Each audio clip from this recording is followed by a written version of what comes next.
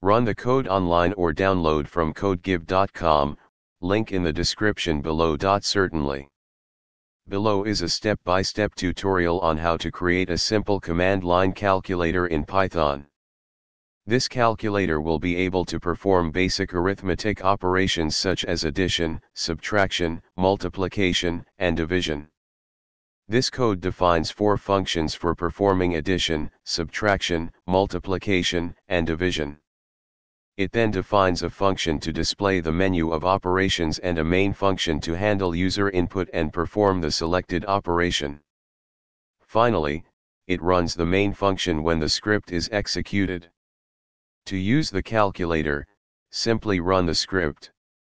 You'll be presented with a menu where you can choose the operation you want to perform and then enter the numbers you want to operate on. The result will be displayed accordingly. You can keep using the calculator until you choose to exit by entering 5. ChatGPT.